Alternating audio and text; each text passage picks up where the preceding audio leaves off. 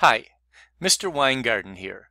I want to take you on a whirlwind tour of why I believe we need to understand algebra. Let's start off with stuff that we see in the world around us every day. Every day in the news, we are bombarded with mathematics, whether we know it or not. And sometimes we know it and we're not quite sure what we're being told. This is a graph of the stock market, the Dow Jones Industrial Average, starting back in the 70s and going all the way up to today. You might notice that the graph has an x-axis and a y-axis, and there's points on the graph, and they go up and they go down. And we're really kind of concerned. People who invest money in the stock market, people who want to save for the future and want their money to grow, are really kind of concerned about the patterns that we see here. And it turns out that we can use math to model these patterns to make predictions about the future. And it's not just the stock market that we're concerned about. We're concerned about the price of housing. We're concerned about the price of the house that our parents currently own and live in. And we're concerned about our ability to afford houses in the future. Again, what's happening? Are we buying at a high in the market, or are we buying at a low in the market? And where are the prices going to? And is the price growth sustainable? These are questions that we can answer by understanding math better. For example, take a look at this. Here's housing data since 1970 all the way to nearly to today. And we can see that there's been a pretty strong linear trend all along, except for this big, huge, well, let's call it what it was, a bubble. And it turns out that if you understood something about math, it was pretty clear that something was wrong. Unfortunately, a lot of people got burned by this bubble, even very smart people involved in leadership in our government. And this is why it's really the responsibility of every citizen to try to understand math a little bit better. And what about the planet itself? What about the world we live in and the air that we breathe? And how safe is the world going to be to live in tomorrow? Well, we need to be concerned about bigger things like climate change. And climate change, in order to understand whether it's really an issue or not, you must understand some of the underlying math. Again, we have data, we have graphs, and we can make predictions about the future.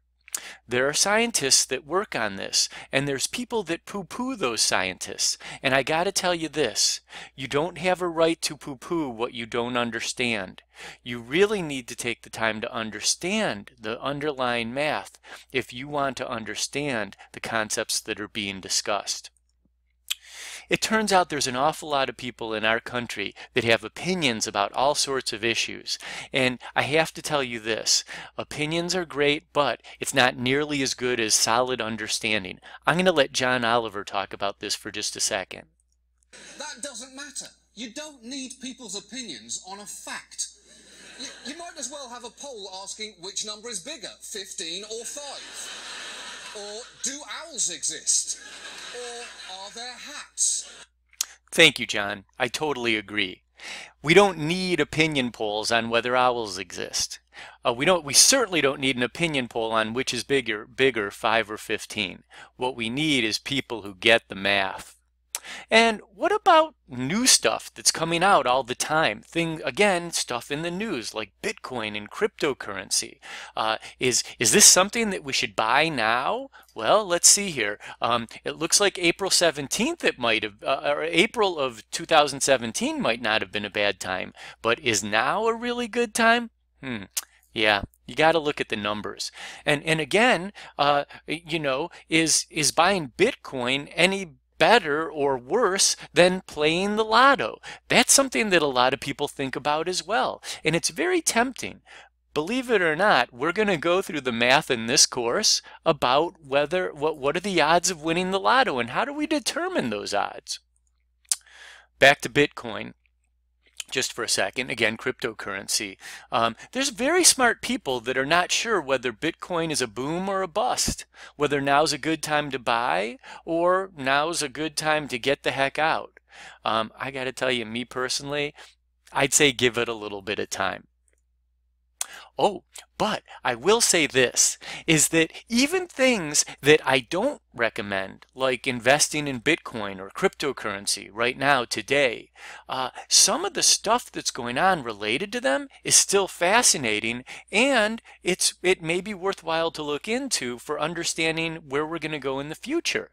Turns out that there's some basic math that underlies the technology of Bitcoin called blockchain.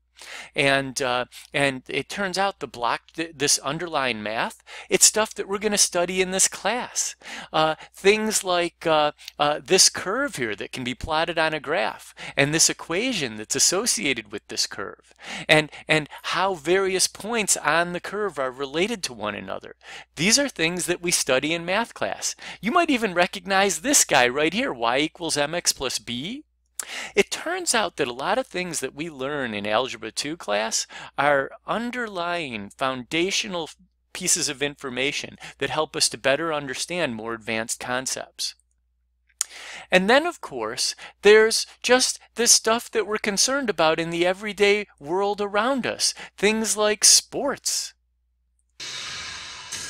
On a three-point shot, Curry typically releases the ball between 50 and 55 degrees. At just 6'3", 4 inches shorter than the NBA average. Not only does this higher trajectory help him shoot over taller defenders, it also creates a larger target at the other end of the parabola. Yeah, the good old parabola. Based the graph that you get when you graph a quadratic equation or a quadratic function. We're going to study that in this class. And it turns out that if you want to be the best you can be at sports, it's helpful to understand some math, because math is the foundation of physics. And really, more and more people and more businesses and companies and industries are interested in integrating math and mathematical analysis in what they do. Look at Major League Baseball. Got to get into a route efficiency. We got to get into first step quickness. 0.23 seconds. Ryan Goins makes the right move. Running a post corner route back of the end zone. Distance covered 124.7 feet. Route efficiency almost perfect. Hit the pylon, touchdown, making people. Pretty cool. Okay, what next? Why? Why today do you need to know more algebra more than ever? Well, we started off, mankind, we changed from hunting to growing. When man figured out how to grow, we entered into something known as the agricultural revolution, and it changed a lot of the way that things worked and a lot of the jobs that people had to do. When we got to the Industrial Revolution, again, the types of jobs that were available and the things that we needed to do to make a living in society changed.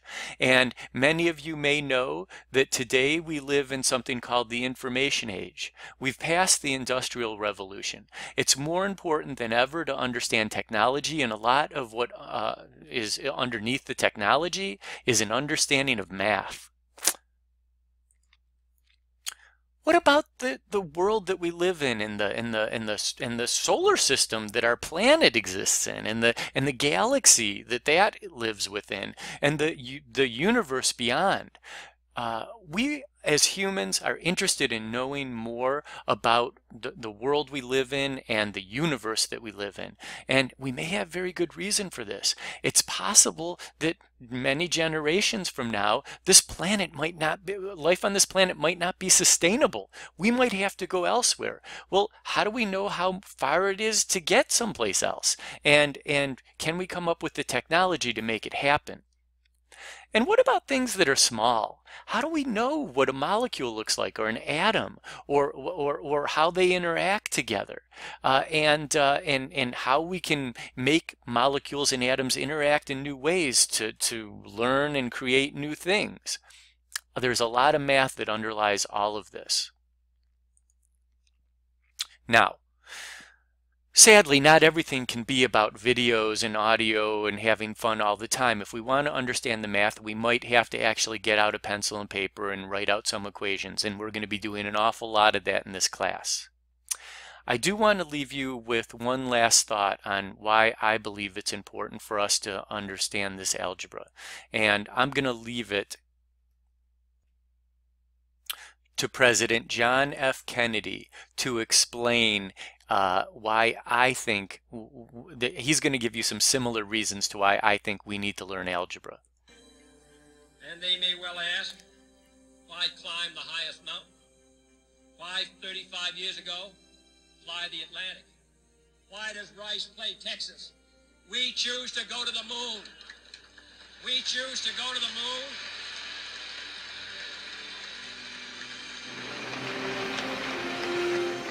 We choose to go to the moon in this decade and do the other thing, not because they are easy, but because they are hard.